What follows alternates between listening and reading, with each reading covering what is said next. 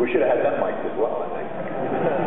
All right, here's a quick one from, this is a great name, Chadmiral Akbar. I'm hoping his name is Chad, and he added Chadmiral Akbar. Otherwise, that doesn't make a whole lot of sense, I'm sure. I'm sure he has a vanity plate that says it's a trap. All right. Yeah, you didn't think I know. You didn't think I know, but I know. Yeah. I've actually watched these quite a few times. Question is the names, your bib fortunas, your Dagobah system, your forlong. Is there a process to the names? Is it a random? We'll throw up some of the names. Maybe you've got a quick Tatooine, Ewok, Darth Vader, R2-D2, Dexter, Jester. Are there stories behind them? Is it something you pulled out of a hat? What is the story? Well, right from the very beginning, the one thing about writing is I don't like to do it. And so I go to work at 9, I get off at 6, and all the writing is done between 5:45 and 6. Because I can't put it off anymore. I've got to get my 3 pages done, otherwise I'm toast. So I spend the rest of the day doing things that are supposed to be important but aren't, but really are just a matter of waiting to get the mail. And one of those things is to write down names. I have a little book that has names, so I'm constantly saying, oh, that would be a good name. And I do it with my son, with my, wherever we are in restaurants, I'm like, oh, that's a good name, I'll write that down. And so why do you have characters like Friendlies? Like, where oh, there's the new Admiral Nabisco. Well, if you look real hard, you're going to see a lot of that. What I say, Ewok is a derivation of where we live and where the Skywalker Ranch is on an old Indian site where an Indian village was, Miwok Indians. So that's where Miwok came from. Dexter Jester is named after my son Jest, who I call Jester. What were some of the other ones you had? Darth Vader. Darth Vader? Yeah, exactly. Oh, everybody knows that one. That's Darth Water. And/or Dark Father. Right. It's Dark Father in Dutch, or Dutchish. Dutchish? Dutchish. Is there a Dutchish language? I didn't realize that. It's very similar to Belgian. Right next to Belgian. Yeah. You can see that Belgian actually was taken over by Star Wars. And can I tell you, that is true.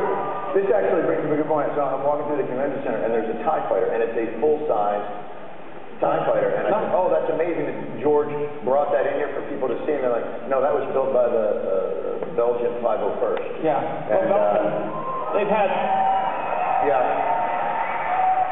political controversy there, whether they're French, whether they're German, whether they're Belgian, and so they're going to split into 3 different countries, now 4 different countries. One of them is Alderaan. and there's a bunch of the 501st that are starting their own army there. They're going to actually break away when the whole referendum happens. What does it feel like when you see the 501st and there are divisions and these sort of elite costuming organizations in every country in the world? Obviously, for me, I think is Germany the largest outside of the United States? I know Florida has the largest in the United States. The 501st. The thing about the 501st is great. It's just spraying into life, from the fans, from going to conventions, right. Building the suits, and 2 guys get together and I want to do that too, and now it's like 5,000 strong in 32 countries, and they're everywhere I go, wherever we need them, and the thing of visiting kids in hospitals. You don't understand the significance of that until you actually see it in action, and you see the smiles on the kids' faces, being overwhelmed. It's just, it's a great thing all the way around. Is there any concern? Yeah.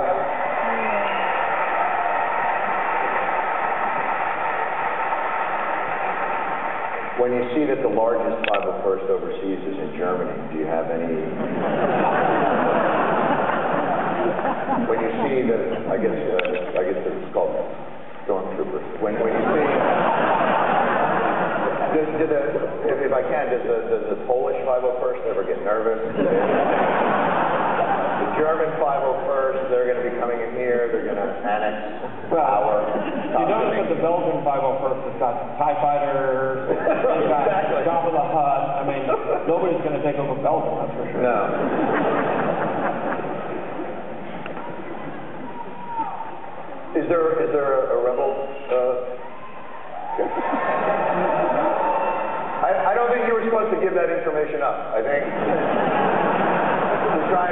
We're trying to keep that on the down low.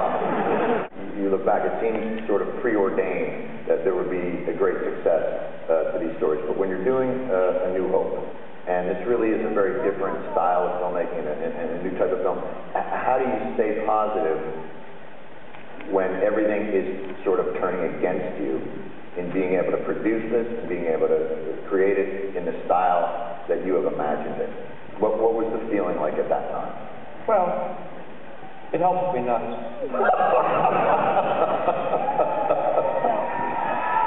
Yeah. It helps to be nuts. But I think we've just written the title to your autobiography. It helps to be nuts. It's a funny thing when I like to build things and make things, and part of that, out of that, with people that like to create things, is an obsession to not have other people intrude. And you have to have just such persistence, be so stubborn, and just say, I'm right, I don't care what the rest of the world thinks. God help you if you're wrong, but it's the only way you can do it, is just march forward no matter what happens, and say, I'm right, this is going to be fine, and you just keep going no matter what the odds are against you. On New Hope, and even then on Attack, too many of them, the Empire Strikes Back, it was very dark. Even after, the first New Hope, getting the next film going was very, very difficult. And there was a lot of times where it looked like it wouldn't get finished, and we went through a whole lot of stuff, and you just say, I believe in this completely, and I will sink with the ship if that's what it comes down to. If you don't have that commitment, it won't happen. Right. And how did that work out for you? Not so well? Oh, you got it next time. Yeah, I ended up thinking over my life, and I'll never be the same. Is there anything that happened in that process that was changed by other forces that you would change back? Were there certain network decisions or studio decisions or things like that that affected the final product in a manner that to this day stick with you, or you were able to push it through? I was very lucky in that I'm from San Francisco. My studio's in San Francisco. We're a long way from Hollywood. Right. I made the movies in England. I tried to stay as far away from those guys as possible. When I did American Graffiti, it was, a disaster. They didn't even count it as a movie. It was like they were trying to decide whether they were going to release it as a TV movie or not, because they didn't think it was that good. So when they finally got a hold of the slot, they didn't see anything. But at the very end, they said, oh, we got to change it, and they cut 5 minutes out, for whatever reason, I don't know. And made me very angry, but then it became a giant hit. Then I wrote on the coattails of American Graffiti, and was fortunate to find a studio executive, Alan Ladd Jr., that said, look, you got another project? And I said, well, I got this sort of space opera thing. It's not, it's really goofy. And so he read the script, and he said, look, I don't understand what you're doing, but I think you're a talented guy, and I'll invest in you.